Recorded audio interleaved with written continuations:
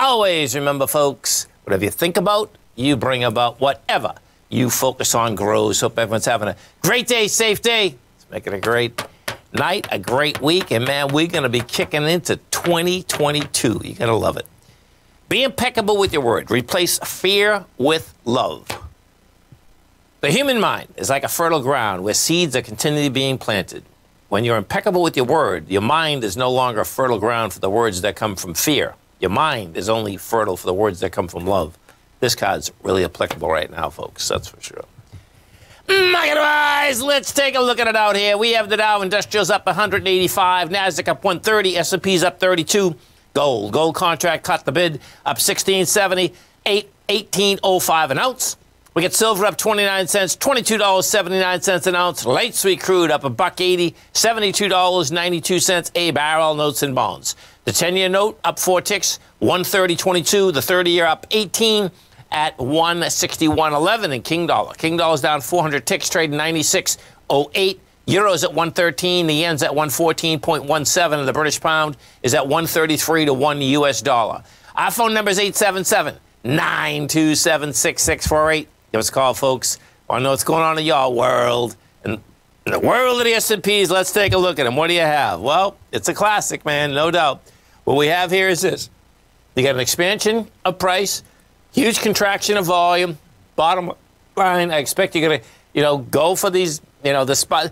The S&P looks to me like it actually, let's see, what do we got? We got, today's Wednesday, we got Thursday. Then we get next. Yeah, the S&P can go for its high. When we're at 466, the low of the high is 467.36. And you'll see, bottom line, there'll be a contraction all the way up. The contraction today is big. There's no doubt about it. So here, I'm going to set up the bull case and the bear case, folks. Okay, and here we go. So the bull case goes like this. The bull case goes, we came down. I will bring this back from November 22nd. So November 22nd, you come off the high. You go down straight to 448. And we, for 3 days down there, you had big volume. You had volume of 132, 127, and 137. And then what happens? Then you get a nice counter trend bounce, goes back to the highs again. And as it goes back to the highs, what you have here is this. And this is why I think we're going back to the highs, okay? When we had the high, that 472.87, didn't take out the high of 473. So we didn't make the high, but you had good volume. And when you normally go into a high with good volume, you're going to get it tested. That's what I think we have happening right now. The low of the high that I'm talking about is 464. So we're already above the 466. That being said, you can see what's happening. As you're going up, your contraction is huge. So yesterday, we come off here's the bullish part. The bullish part is that when we made the turn on Friday, you did 107 million versus 137. So that's a rejection of lower price, had lighter volume. That's saying that, hey, listen, you can go topside again in a second. Then we're going topside.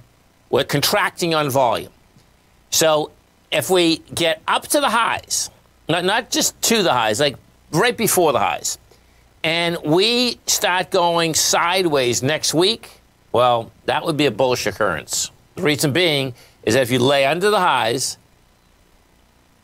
I'd say coming into the new year, and you're just laying there, that could be definitely a bullish occurrence because you could get another break topside. Okay, that's the bullish occurrence. Here's the bearish occurrence. The bearish occurrence is that in the last 6 months, every time we've come down, you're coming down hard and fast. And what I've seen in the marketplace is that the market just loves to do this, man. It's crazy when you really do get corrections or consolidations. It seems to do two. It really seems that you can get out 3 times. And that's what I think we have here. So when we take a look at this market, you're going to see on July 19th, you get a high volume low. Does it stick? No way. You go from 421, you get up to 453. Bang, we come right back down again to 426, high heavy volume. Does it stick? No. You go from 429 all the way up to 473. Bang, you come back down again. So we'll see where the baby shakes out, but that is the bearish occurrence. And the bearish occurrence here would be that you get up to the high. I'd love to see it actually get over the high.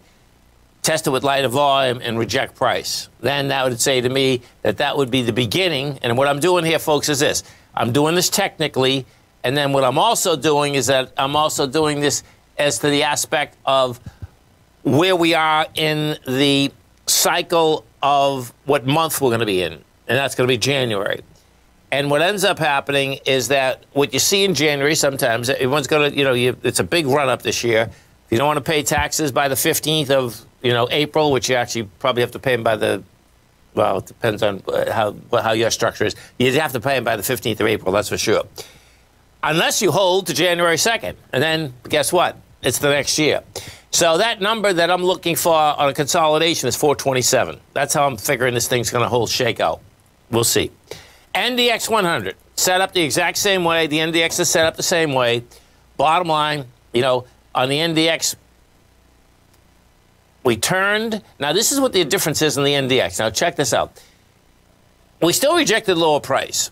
It had 65 million shares versus 105. The movement, however, inside of the NDX 100 is not as big as the S&P. So that's telling me that, it will get to the swing point, which is like 400. And you're going to have contractions again, and I suspect that the Qs want to go to 350. And when I actually look at the marketplace, I'm much more confident on the 350 than the October 4th on the S&P. The S&P seems to be a little bit stronger right now. That's kind of how this is shaking out. But that 350 well, actually, look at that. Isn't 350? I see in the weekly, it's even more intense. Well, I'm going to stick with 350 right now because it's open, like wide open here, folks. It's 297, man.